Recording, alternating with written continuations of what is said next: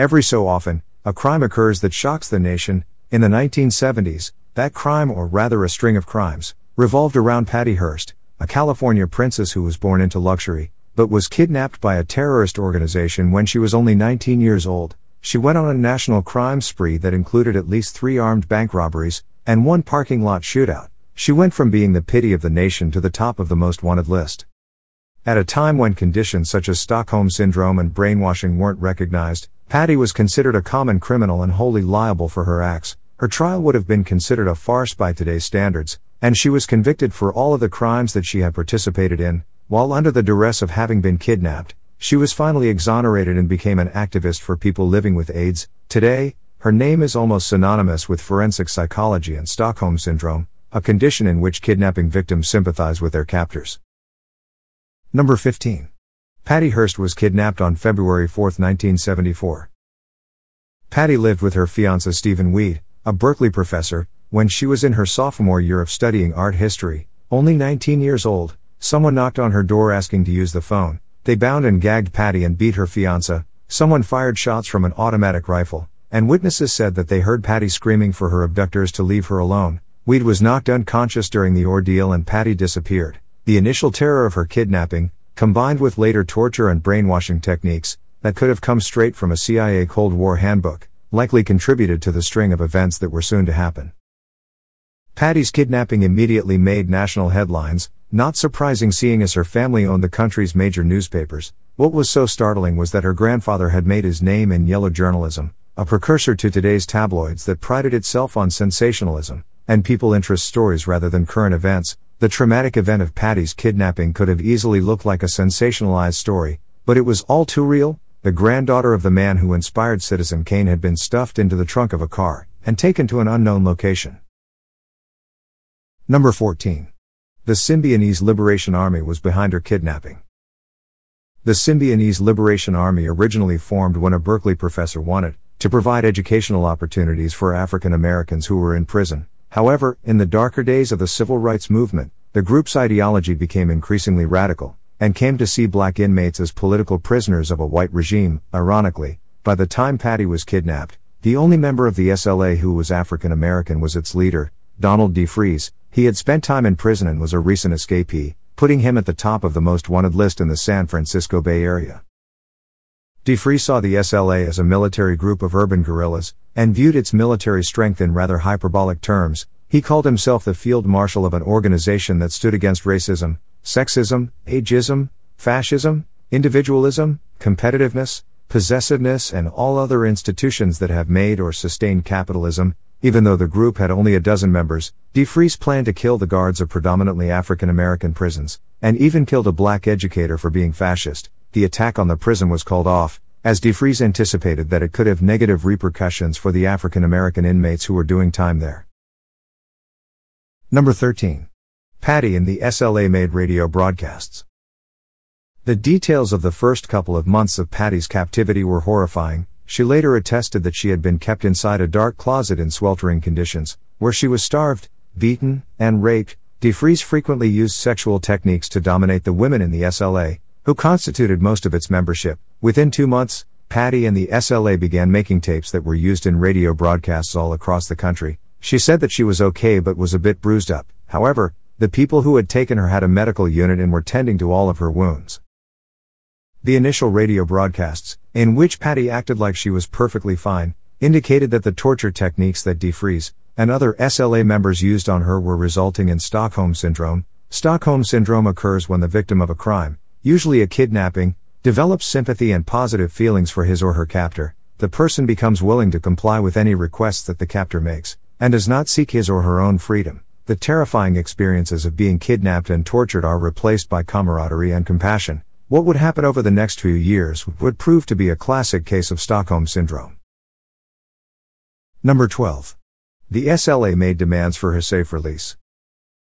Though the government considered the SLA to be a terrorist organization, its members believed that they were fighting for the cause of justice among the poor and oppressed. They intended to use Patty's kidnapping to bring publicity to their cause, mainly because she came from a family that sat among the elites, that the SLA blamed for all of the problems in America. The initial goal was to trade Patty for 2 SLA members, who were in prison for the murder of Marcus Foster. the black educator that they deemed to be a fascist. The police denied this request. The SLA also demanded that her wealthy father donate $70 worth of food to every single person in California who was needy, a scheme that would cost him upwards of $400 million. He claimed that that amount was impossible, and the SLA backed down on demand. He donated $2 million worth of food, but riots broke out during the distribution. However, the SLA refused to release Patty. Meanwhile, the members were feeding her political propaganda, while subjecting her to the cruelest of torture. Doing so would ensure that their cause, as urban guerrillas, would become palatable to the heiress who, until then, had spent her entire life in the lap of luxury. Number 11. On a later tape, Patty claimed that she had joined the SLA. The brainwashing techniques worked. On a later tape that was broadcasted across the country, Patty said, in a perfectly calm voice, that she had joined the Symbionese Liberation Army. She called her parents pigs and insisted that she would never again have anything to do with them. She adopted the nom de plume Tanya, which she would go by for over a year. The SLA had given her the name, after Haiti Tamara Bunkbiter, who had fought in Bolivia alongside the freedom fighter Che Guevara. The psychological effects of kidnapping and torture had not been researched extensively, so there was little precedent to help people understand what was happening. Hearst later gave testimony that she had been under coercion, and acted in the means of self-preservation. She said, "De Vries told me that the War Council had decided, or was thinking about killing me or me staying with them, and that I better start thinking about that as a possibility. Broken bar I accommodated my thoughts to coincide with theirs. She had to give in to the propaganda that they were feeding her, or else she stood a genuine possibility of death. All along, Patty's parents never gave up on the hope that they would find her, and that she would remember who she was." Number 10. Patty robbed a bank with the SLA. Many people across the nation, who were following the story of Patty's kidnapping, waited, with bated breath, to see what would happen next, if this Tanya persona would take over or if Patty would come back home. What happened next was inconceivable. On April 15, 1974, 2 months after her kidnapping, surveillance cameras showed her carrying an M1 carbine as she and fellow SLA members robbed the Sunset District branch of Hibernia Bank. She clearly announced herself as Tanya, so that there would be no mistaking that she was, in fact, now a full-fledged member of the SLA. The U.S. Attorney General immediately denounced Patty as a common criminal. James Browning Jr., a prominent California jurist, claimed that based on the surveillance video, her participation was entirely voluntary. Later, though, an FBI agent would argue that the SLA members, who were also at the robbery, had guns pointed at her head. One witness claimed that as they ran to the getaway van, Patty was a few steps behind. Perhaps she was hoping that someone would get her out of what had become a personal hell. However, a public that had previously been sympathetic to her plight quickly turned against her. People removed signs saying, "God bless you, Patty," from their front yards. Number 9. Patty Hearst later shot a store clerk with an automatic rifle. After robbing a bank, there was no going back for Patty. A month after the bank robbery, on May 16, 1974, William and Emily Harris, fellow SLA members, robbed a sporting goods store in Inglewood, California. The store clerk and manager followed the couple outside the store, and one of them restrained one of William's wrists, causing his pistol to fall to the ground. Hearst watched the scuffle from the other side of the street. Her father had taught her how to use a gun at an early age, so she fired at least 30 rounds from an automatic rifle. The store clerk and manager dove behind a light post, and neither one of them were seriously harmed in the attack. What the offense did do was remove any doubt that Patty had indeed resorted to a life of crime. The Symbionese Liberation Army, now responsible for multiple attacks involving firearms, was a top priority for the police and FBI. When Patty would later be tried, the crimes would be for robbing a bank, and using a firearm with the intent to commit a felony. The question wouldn't be whether or not she had actually done the deeds, but whether she had acted of her own volition. Number 8. A parking ticket led to a raid on SLA headquarters. When Patty was kidnapped, she disappeared without a trace. Despite one of the wealthiest and most influential families in the country, using all of the resources at its disposal to find her, nothing was turning up. Even after the SLA began releasing tapes of her to radio stations, investigators could not track where her captors were holding her. Investigations following the bank robbery ended in cold trails. The firefight in the sporting goods parking lot brought them a lucky break, though the getaway van that Patty and William and Emily Harris used had been issued a parking ticket earlier that day.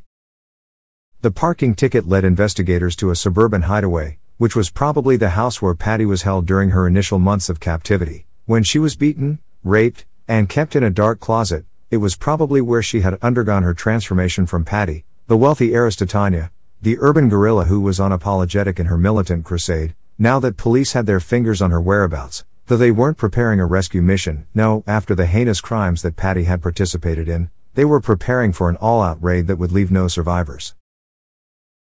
Number 7. The raid was the biggest in California history.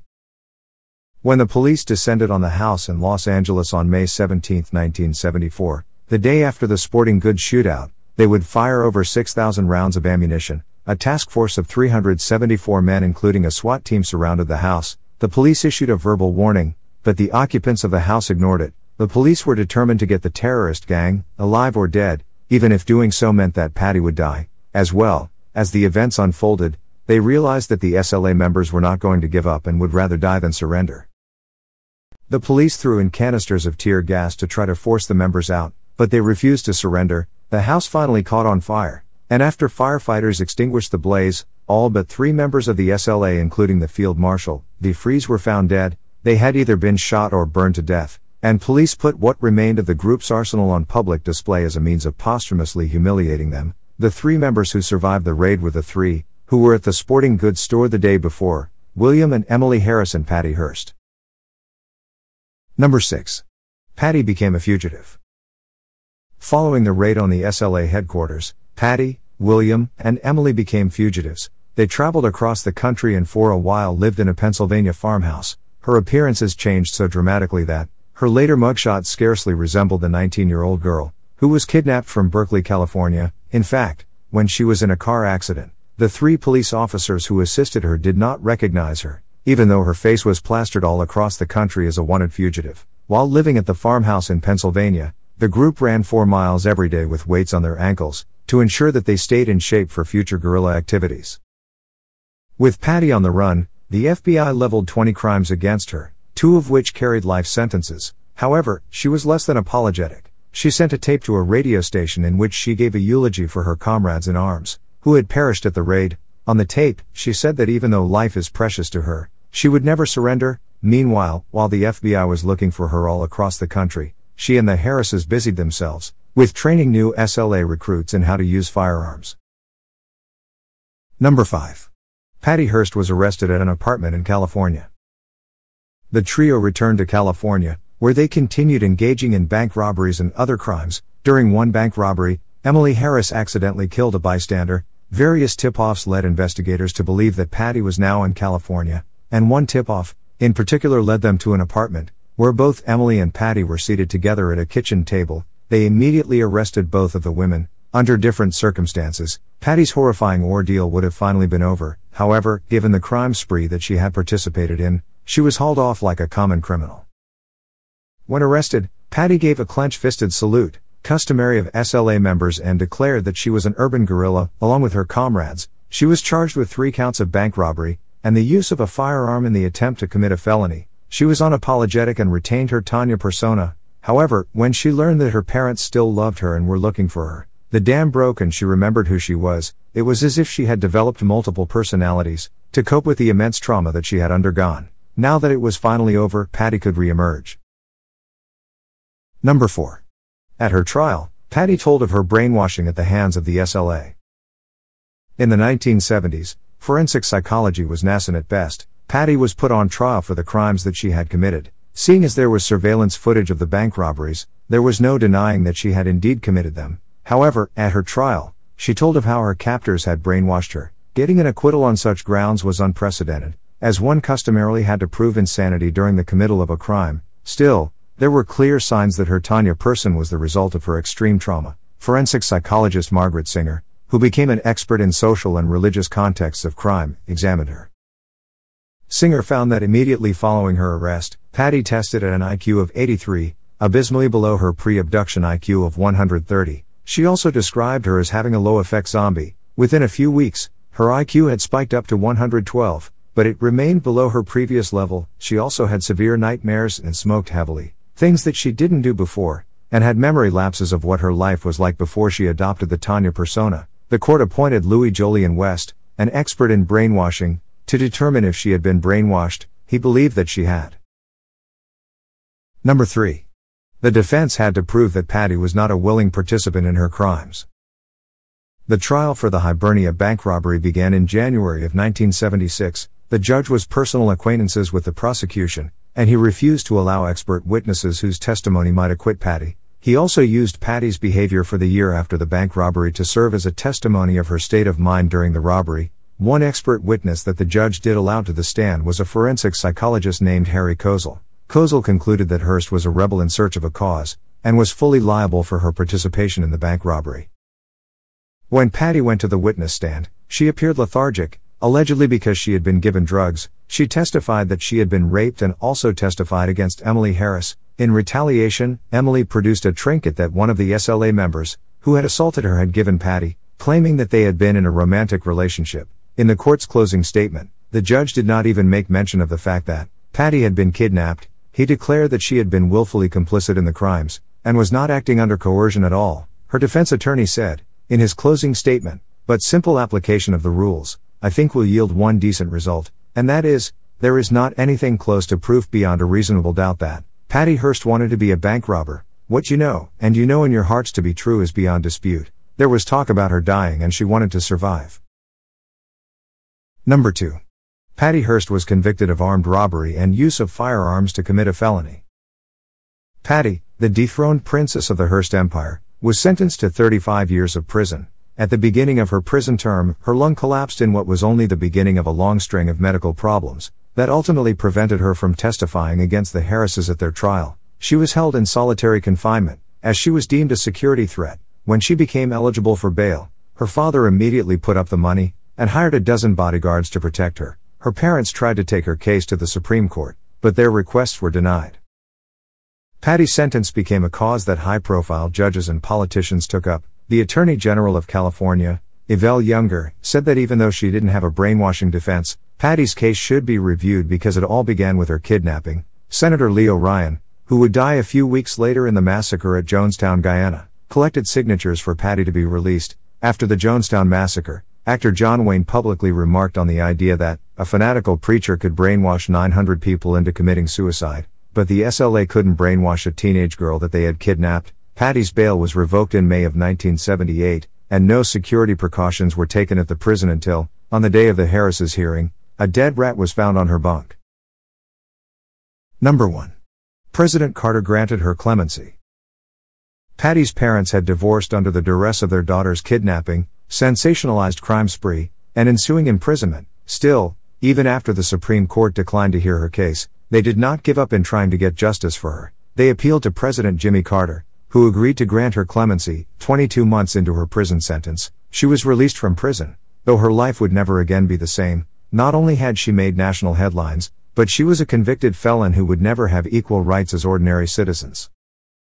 On January 20, 2001, on President Bill Clinton's last day in office, he granted a full pardon to Patty Hearst. She had been married to one of the bodyguards that her father had hired, Bernard Lee Shaw, since her release from prison, and had raised 2 children, Lydia and Jillian Hearst Shaw. She published a memoir in 1981 called Every Secret Thing. Ironically, events such as her repeated rapes were used against her as a suggestion that she had engaged in a mutual relationship. She denounced the assertion as being outrageous and damaging to rape victims everywhere. Patty dedicated much of the rest of her life to charity and volunteer work, and even began a foundation to help people who were suffering from AIDS. She also appeared on multiple documentaries, including one in which she took viewers inside her grandfather's home, Hearst Castle. In 1992, Anthony Davis's play Tanya, which is based on her real-life story, premiered at the American Music Theater Festival. Patty also appeared in films that were loosely about her harrowing experiences, as well as several journalism shows such as Dateline, in which she detailed what she went through at the hands of the SLA.